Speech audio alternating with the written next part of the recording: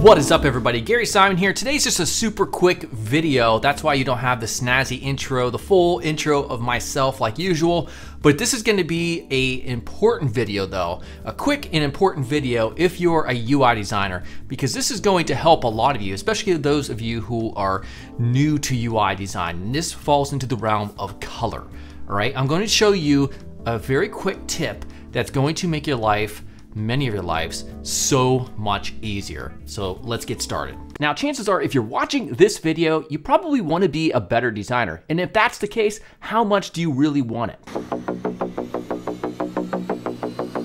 Because at DesignCourse.com, I've created a UI UX course that will help you go from designing layouts that I might rate a 4 or 5 up to 8 and beyond. But more important than that, as a better designer, this means that you can land higher paying clients and jobs. This course includes over 16 hours of video, 40 interactive UI design tests, and even mentorship where I personally take a look at your work that you submit, I review it, and many times I also revise it, providing you with great feedback to help you become a better designer. Now, for this video, I want you to use the coupon code UI2022, and that will give you 22% off at checkout. All right, so let's say for instance, we have a background. This could be any background. It could be, you know, like a dark background, a light background, any color, whatever, it doesn't matter.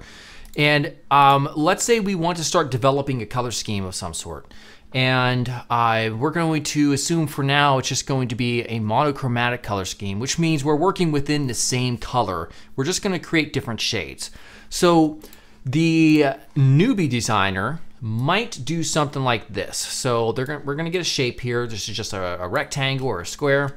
And we're going to grab the current color right here. Now, honestly, a true newbie designer, what they would probably do instead of grabbing the same background color, they would probably just grab this color, this gray, this light gray, and then try to match it up over here based on the background and try to choose something. And I'm so skilled, I got pretty close. But a newbie designer, you know, they might push something over here, and they might, if they're working in hex, they'll probably, you know, create something like this. It's like, oh my God, my eyes. It's like that color contrast so terrible. But a step up from that is you want to, when you're working, you're trying to create shades, you're going to take, you know, their background color, use the eyedropper tool and make your shape, your rectangle, whatever it is, the same color. All right. Now, what that newbie designer will do is they'll take, if we zoom up here, perhaps they're working in hex right here. They'll physically take this little handle and they'll drag it around to try to create a shade inside the same hue or so. And that's not ideal. I do it sometimes, but I have a good eye. I've been doing this for a very long time, and I can generally create something that looks pretty good. Like, you know, if I want to go lighter, you know, this actually works very well.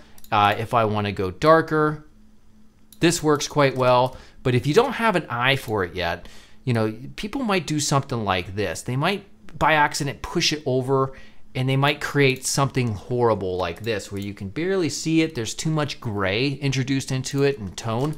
And that's what you don't want to do. That's what you want to avoid, especially if you're a beginner.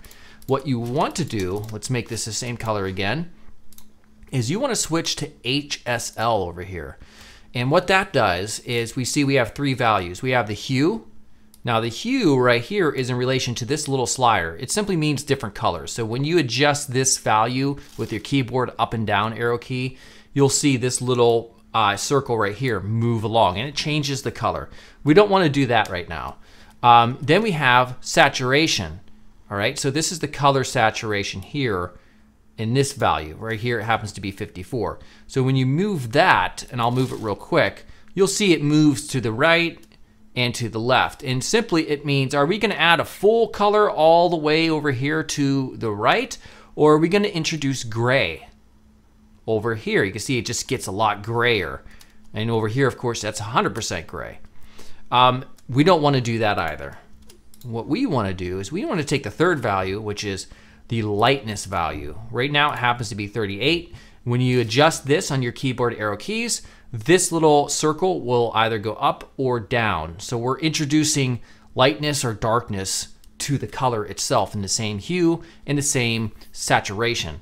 And this is what you want to do when you're trying to create a monochromatic color scheme working within the same color. So watch what happens. We're just going to move this up. All right, that's great. So if you want to have a low contrast card background, this right here would be like a perfect color, or a perfect choice rather.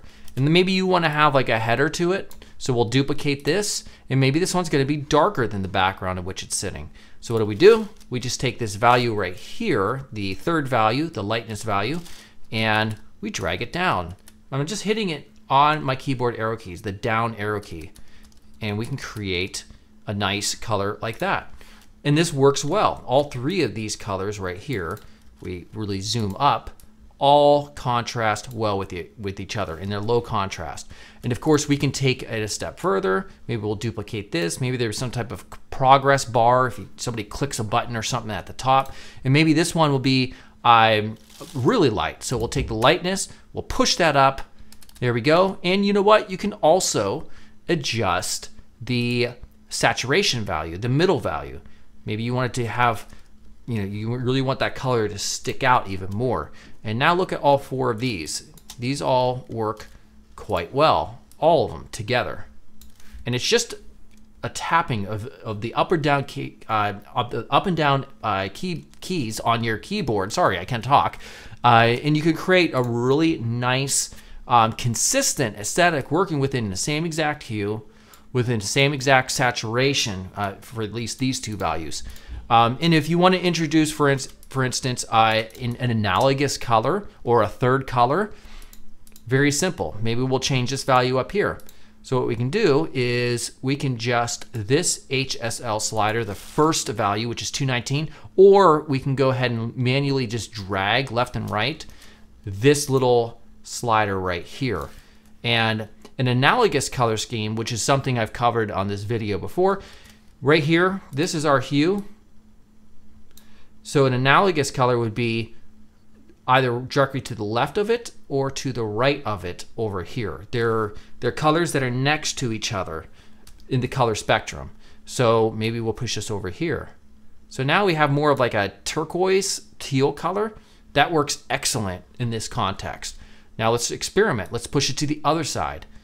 Go to this way.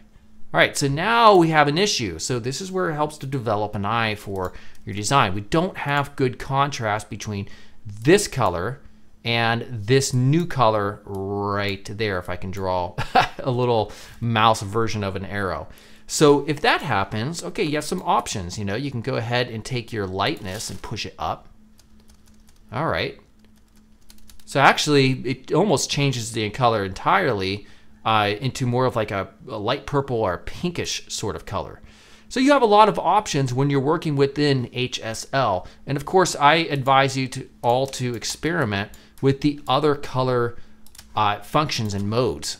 For instance, if we come over here, you can see there's not just HSL, there's RGB, of course, there's hue, saturation, B for blackness, I believe. I haven't personally messed with that one very much, but if we take that B version, the third one, and it's just going to introduce black essentially to it. So a lot of these do things that are very similar. HSL works excellent for developing these color schemes.